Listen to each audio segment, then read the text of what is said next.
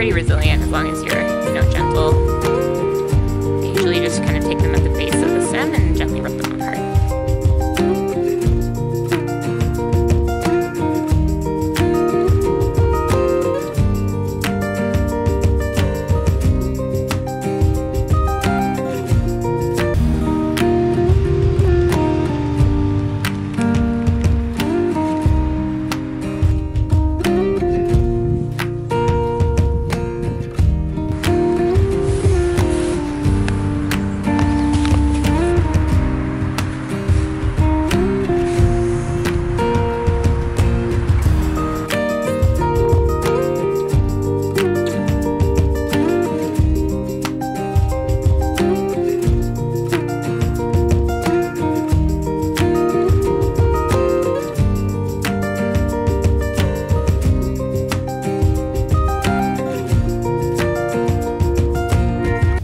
Hey everyone, welcome back to Bethany Urban Farm, or should I say Calliope Flower Farm, because I am taking a bit of a turn and focusing on flowers this year. I mean, I'm still growing a lot of vegetables, but I really have just become so enamored with flower farming, and I've been looking at leasing land around here to kind of expand, but I thought before doing that I should probably take a trial year just focusing on my garden and setting up a little farm stand. So I'm really excited to take you along on this journey with me and show you how I go about learning everything from the very beginning.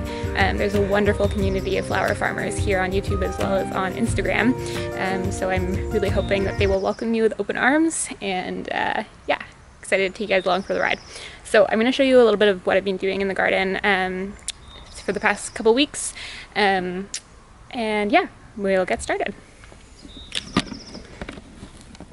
So in this bed, I used to have perennials kind of all spread out in here, and what I decided to do, because I loved the look of this garlic coming up in rows so much, that I was going to do cut flowers in rows kind of in this bed. It was just kind of, it wasn't really being put to good use. So I filled in here, it used to be all eroded here, there was just like rocks and stuff. So I filled in some compost and then put a layer of compost over the whole bed. And what I did was I had some gladioli in pots. So I took those out of their pots, divided them up, so there's about 2 bulbs in each hole, and then I put them just in a row here next to the garlic. So I actually haven't labeled most of my bulbs because that's the kind of person that I am. So I don't actually know what kind. I'm pretty sure these are gladioli. They might be Gladiolus papilio. Anyway, so I have these all coming up in a row. It's my first time planting bulbs in a row, so we'll see. I was kind of inspired by dahlias to do this, so we'll see if it turns out well. And then I have done that with a couple more things. This is Gladiolus Adam I have in a row here, and then I put this clematis in there, and I'm not going to move it because they don't really like to be moved, so you know, it'll just be in the middle of everything, because even though I love the look of things in rows, I'm still kind of like, I always end up like making my rows crooked and then just plonking something down in the middle of my row that has nothing to do with the row. But you know, it is what it is. Like, I have this row of garlic, and then halfway down I ran out of garlic, so I have some more gladiolus. But yeah, so I have some red gladiolus here and the Adam, and then basically I have them like 18 inches apart, rows of bulbs. So far they are mostly gladiolus, and I think there's a couple bledilla in there. Bledilla, I'm not sure. And then what I did was I moved these perennials all along the front here. So they were kind of spread out, and I just moved them. I moved this lavender here. I think it looks pretty good. Got some ornamental thyme here, my gypsophila that's never bloomed, and that's creeping gypsophila. A potentilla here. This is a choisya coreopsis. Some little ground covers. Oh, someone escaped. Some Centranthus rubor, which I think will actually look really nice in bouquets. And then my Salvia granitica is coming back for its 3rd year, which is really exciting. You never know with this one because it's really borderline hardy here. I think it's like a zone 8, and we are zone 8. But you can see there's some little baby green. Oh, love to see that green. So my plan for the rest of this bed is either, I had this schizostylus here, I think it's called river lily or something, that I'm going to divide up because it's really root bound, and plonk that in a row. And then I also really want to do dahlias this year. It's kind of late to be getting started on dahlias, but I found some local dahlia farms that are selling tubers, and I'm just like, oh my god, it's a whole new world. So of course I got Flower Farm's dahlia book. And I'm just dreaming about having rows and rows of dahlias, but they're very expensive. So anyways, my plan when I originally started thinking of doing cut flowers in this bed was to do dahlias. And then I was like, well, I have all these bulbs already. I might as well plant those. And now I'm kind of like running out of space here. So, you know, I love plans, but I also just never end up doing the plan. We finally moved. Actually, this is also going to be really lovely for cut flowers if I can bear to part with some of its flowers. This is the California tree poppy, Rhamnea culturae. I've moved this here because it's actually been in the front yard since we moved in. So it's looking a little rough, but definitely survived the winter, and it made a full recovery from its really bad transplant shock that it had when I dug it up originally from my old garden in Vancouver. And then today I actually got this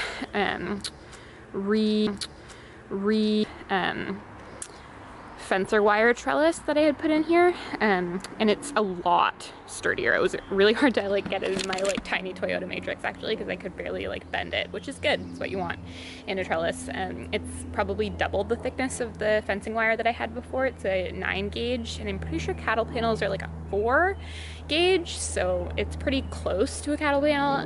It does rust, so I'm gonna have to take it in over the winter, but it's okay. They were like $15 for an 8x4 panel, which is pretty good. And I've just raised them quite high off the ground here. They're probably 2 feet off the ground. And I have some peas that I'm probably going to just draw some string from the pea up to the bottom of the trellis so they can climb. But when I have tomatoes here, my plan is to put tomatoes when the peas are done. And the tomatoes should be fine growing up 2 feet without support. I have an extra panel over here that I'm hoping to make an archway with. Digging up a bunch of weeds here. Just this like brush. It's actually quite nice looking, but it was getting in my way. Found a lovely ant's nest over there, which was fun. Oh, and I'm digging up this really horrible, it's called Daphne laureolii, I think. It's called spurge laurel, and it's everywhere around here, and it like actually alters the pH of the soil so that native plants can't grow. It's terrible. Oh, here's a sprig of it. So this is bad news. Dig this up if you have it. Yeah, and then I sowed poppies in this bed at the back here back in February, and I thought I saw things coming up, but then I started seeing things coming up like everywhere, so I'm just worried that it was weeds from the mulch. So I don't know, I haven't really seen a lot of signs of life from the poppies, and last year when I planted them I feel like they had some decent foliage by now, so pretty sad about that because I love my poppies. Last year they were one of my favorite things that I grew, so that's a little sad. But I also have some sunflowers that I was kind of taking a risk with transplanting these out when our nights were still like just barely above freezing. And they have done really well. So my plan is, whether or not I have poppies here, if I don't end up with poppies, I'll just put some zinnias or cosmos. But I'm gonna have sunflowers climbing up this fence here. The deer love the sunflowers, so I'm a little worried it'll be like a beacon shining to the deer from that lovely property over there to like, come get the free dinner.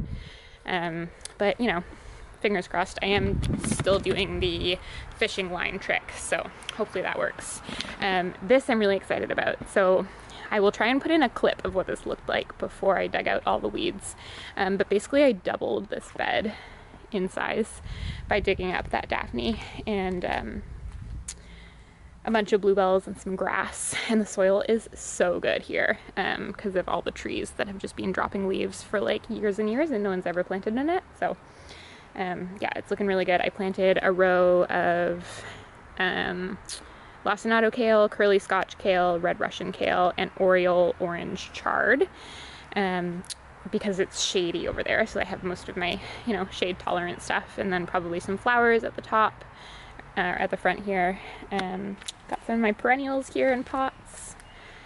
Move these all out because I was sweeping with this new broom that I got. It's a Sri Lankan corn broom, I'm pretty sure it's called, and it works like magic. I just swept this whole patio. It's still, you know, it's not in great shape, but it looks a lot better. Here are carrots. I sowed these probably a week ago, and no signs of them yet, but it's been really cold, so not too worried. And then here I planted some of these beet starts in amongst the carrots because those do really well. Actually, I kind of messed up on that because really you're supposed to plant radishes among the carrots because beets actually take similar time to carrots. So radishes are good if you plant them because they'll come up before the carrots, but kind of messed up with the beets. It's okay, live and learn. Got a lovely little anemone coming up here with my aster. I moved this zostneria. I keep forgetting that it hates being transplanted, so it all kind of flopped over.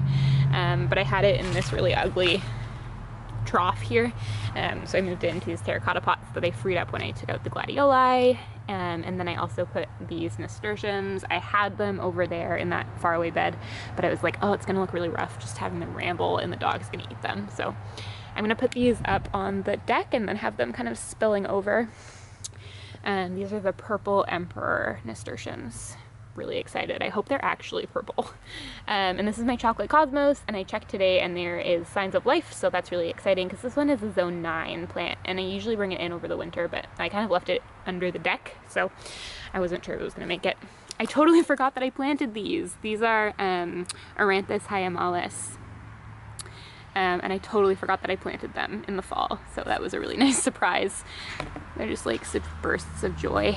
And this is my Clematis purpurea plana elegans that got eaten by deer last year, so fingers crossed that doesn't happen again. So yeah, that's basically what I have going on right now. I have some herbs up on the deck. Oh, and I'll take you down to my seed starting room to show you kind of the setup that I have going on down there. So this is my laundry room seed starting area. These shelves, it took me so long to find 4-foot wide shelves for these grow lights, but I'm really glad that I did, even though it's like so large, it's kind of awkward. But they're the perfect length for these grow lights. So I just, you know, I was trying to be so professional with these nice shelves, and then I went ahead and just attached them with twine because I couldn't figure out how to attach the chains because they weren't chains, they were like weird wires, I don't know. So I got my basil here, Genevieve's lettuce leaf, it's a little lettuce leaf baby, and some purple opal. Then I have some squash. This one's looking really sad. I actually had my squash, a bunch of them rotted, the seeds, so I had them in those like cardboard type pots, and they just got way too wet, so I replanted them, which is okay. That's why I start these early, just in case I have to resow them. My tomatoes are looking super happy. Got my Dr. Witchies, my Pauls, and blueberries, and pink Berkeley tie-dye. And these are some zinnias. I also didn't have much luck with my zinnias the first time I sowed them, so I just resowed a bunch down here. And they're doing a lot better. But these ones were from the first batch. Sunflowers, which really need to go outside, they're getting squashed, but they, you know, they look pretty happy. Here we have some Cosmos. This is apricot lemonade. It's a new one this year. And then some Roselle behind them. Fizzy Rose Picotee are these ones, and then some Rubinado. Some more basil, and these are Cardinal Climber Morning Glories, so they're bright red, and I'm very excited for them, and I think the hummingbirds will like them. And then here are my squash that this is kind of my propagating shelf down here, because it doesn't have any lights. And then I have my heat mats and my domes, but I don't want to get them too moist because I had the rotting issue. But here we have a salmon. This is the pale green and white streaked zucchini, and then this is a new one. This is the custard. It's like custard glurbler Englisher or something. I don't know, it's very weird.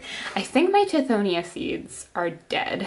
I think the packet might have gotten wet because the first batch that I sewed, I actually was like, did I even sew these? Because nothing came up. So I resewed the rest of the packet and nothing's come up yet. So I think they got wet, which is really sad because I didn't get any last year and I really wanted some this year, but it is what it is. So yeah, that's my setup. I'm really excited to get a little farm stand set up. So I'll see, I'm kind of trying to like repurpose something that is already existing. I don't really want to build it from scratch because there's so much free stuff on Marketplace, like desks and stuff. So I might try and use one of those. We'll see. But I will definitely keep you updated. And yeah, my new name, Calliope, mostly I got it from my favorite hummingbird. It's called Calliope hummingbird.